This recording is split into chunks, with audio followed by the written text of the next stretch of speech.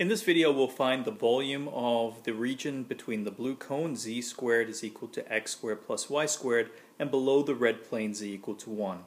We're going to do so in spherical coordinates, and by virtue of being in spherical coordinates, I automatically get a factor of rho squared sine of phi, and I've chosen an order of integration, d rho, d phi, d theta. As is typical of any figure that has this nice radial symmetry about the z-axis, it's pretty common to see a choice of 0 to 2 pi for the limits of integration for theta. Once I fix a typical value of theta, I'm going to get a radial slice of my figure. Here's a typical value of theta chosen between 0 and 2 pi, and when I do that I get a triangular slice of the cone parallel or around this, containing the z-axis and parallel to this ray that theta forms. I'm going to draw that in a plane. Notice the horizontal axis is the r-axis and the vertical axis is the z-axis. The r-axis meaning the radial distance as I move along this ray that theta forms, and of course the z-axis is our usual vertical axis.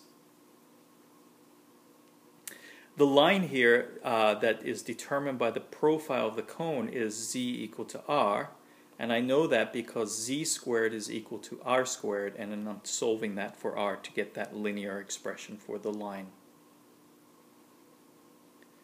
What I need to do next is determine the values that the angle phi will range through.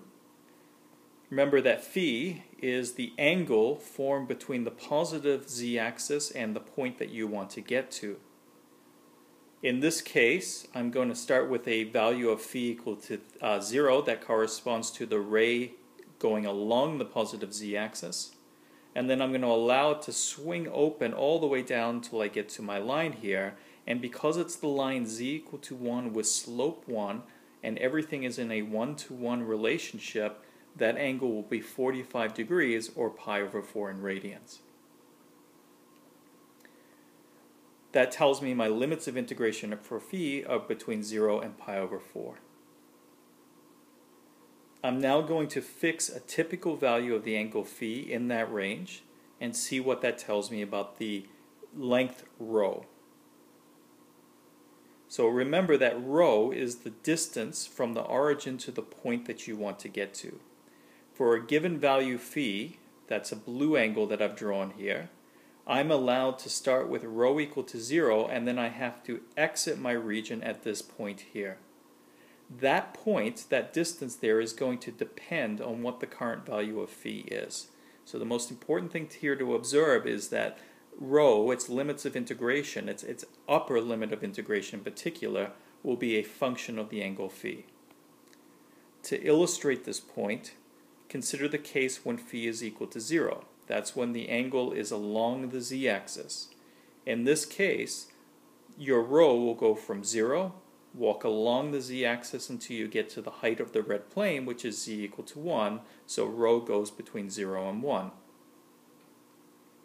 If you were to go to the other extreme, when phi is equal to pi over 4, so now that's the angle formed by the z-axis and the line z equal to r, you are allowed to walk along the hypotenuse of the triangle, the outer profile of the cone, and because it's a 45-degree angle and these sides are both 1, that length is actually longer than 1. It's square root of 2. It's the hypotenuse of a square, or a diagonal of a square with 1 on each side.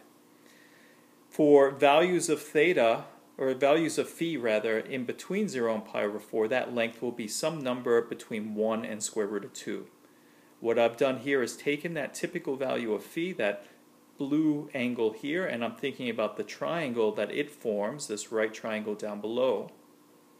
The left leg of it, this upper leg of it, is always 1. That doesn't change. The top of the cone is always equal to z equal to 1. So this side is always 1. But it's this hypotenuse that's varying as I change phi. Well, I can just use trigonometry to find a relationship between how phi and rho are related to each other, and because I know the adjacent side and the hypotenuse is what I want to say something about, cosine of phi is the way to go, and I get cosine is 1 over rho. Solving that for rho, I get secant of phi instead. What this tells me is that when I want to find the length from the origin to the line z equal to 1, I should use the secant function to tell me that value of rho. And in other words, my limits of integration for rho go from 0 to secant of phi. And now we've completed constructing the integral, and if you calculate this integral, you'll get the volume of that blue cone. As an exercise, and it's definitely a little more challenging, a little harder here, you might consider a different order of integration. You might go in the order d phi, d rho, d theta instead, switch the inner integrals around, and it's a little more challenging, and in fact it will probably take two integrals added together in order to get the right answer.